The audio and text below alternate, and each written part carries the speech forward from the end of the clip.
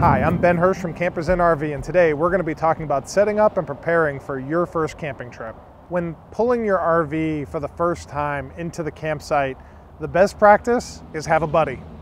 The buddy is going to help you direct it, and one of the things to be careful of when you have someone that's guiding you is that you can see them at all times and they can see you. So that's your rear view mirror. They need to be able to see that mirror that you're looking at them, and you need to be able to see them and them see you. It's really important, because otherwise there have been accidents out there where people get severely injured if they don't keep safety first in mind. But having a buddy will help tremendously, whether you're pulling in a Class B motorhome or a huge fifth wheel hooked up to your truck. Everything in between, it's really helpful. Another thing that's really helpful is if you can find a pull-through site, it'll make your life a lot easier. You pull in, you're going to make sure that you have enough space on both sides for your slide outs if you have them on both sides. If you have slide outs on one side, you need to make sure you have enough room for that slide out. Make sure you have someone watching as you push out those slide outs so that you have enough room, not hitting trees. Another thing that when you're setting up for the first time, that you're going to want to have your connections, whether it's electricity, water, sewer, as close to the connections on your camper as possible. So oftentimes they might be in the back side of the campground or the campsite, in the middle of the campsite, or on the front side, and you're going to want to align your RV so it best matches that, where you can maximize the distance and also have enough room on the sides for your slide outs, and also make sure you don't hit any trees while backing in, which is what your buddy's for. So one of the hookups at the RV park is water. Typically water is as easy as hooking up to the spigot at the hose at the campsite and then hooking it up to your RV and turning it on, and it works. A couple things that you're going to have to note the first time is there's going to be different nozzles, is the best way to call them, on your RV that connects, that either you're going to be filling a tank or going to be going directly from city water. Make sure it's turned on to city water. If it doesn't say it on the particular nozzle, read your owner's manual, and that'll help you identify which hookup you need.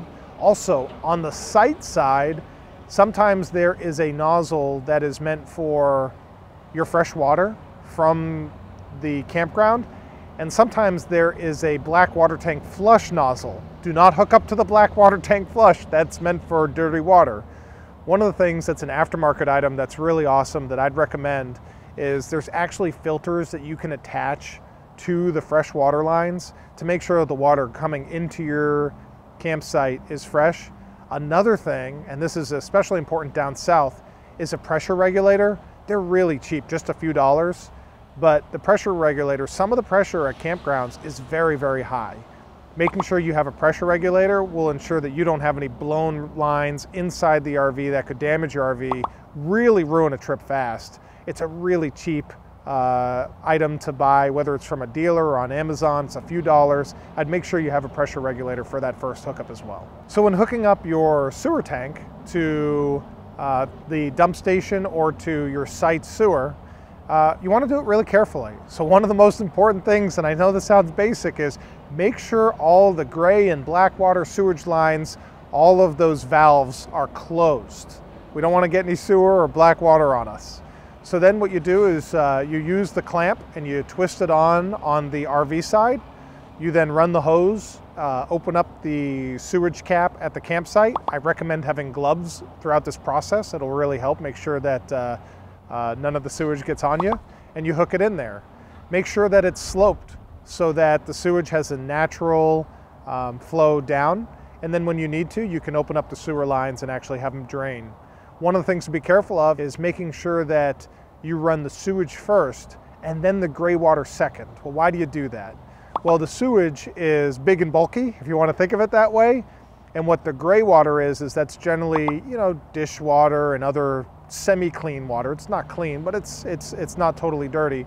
And by opening that one up second, you'll be making to flush all of your tubes out afterwards with the gray water, and not doing gray to black, which then the last water going through your tubes is the nastiest water. So just a tip of advice. So another hookup at your campsite is your electric hookup. So this is one you want to be very careful with. On every campsite I've ever been to, they have breakers on them. If they don't, be super careful, but there's usually breakers on the campsites. Make sure those breakers are in the off position.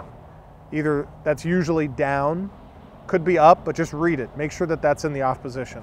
Then you can go ahead and hook up your electric to your RV and then to the actual box that's on the side of the campsite.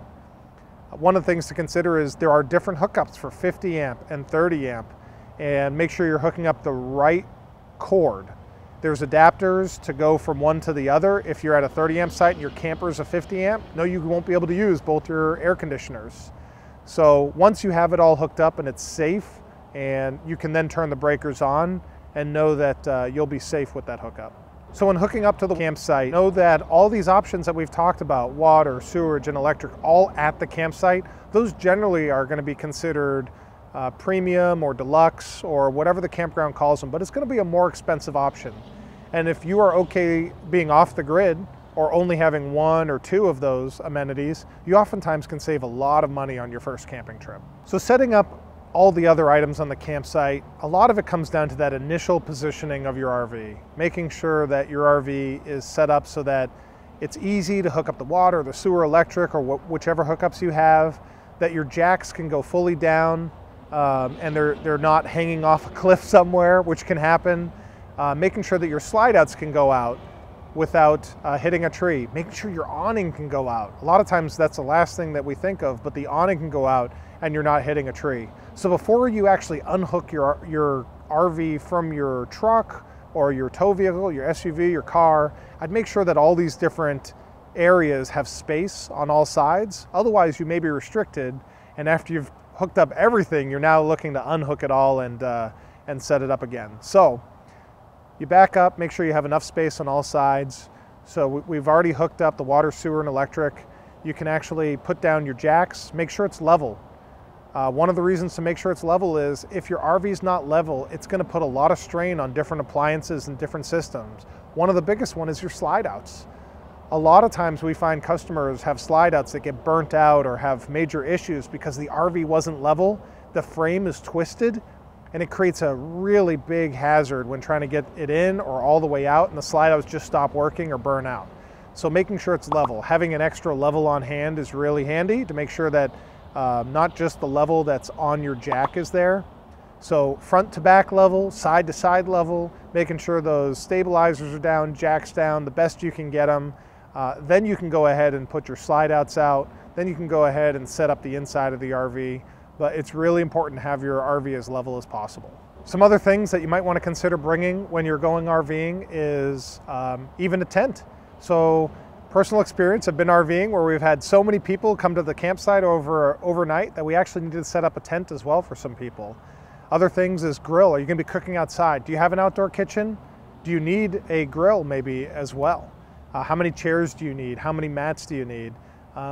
Just how are you going to be using that RV? Once you think about how you're going to use it through that first weekend or the first week trip, you can really think of all the items that you'll need to make sure that everybody can get as much enjoyment out of your RV as possible. I hope this video has helped you prepare for your first camping trip, decide where to go, and everything that comes with your first RVing experience. Whether you're going by yourself, with a pet, with family or friends, it's going to be a great experience. I hope you enjoy it. At Campers in RV, we pride ourselves on being the RVer's trusted resource.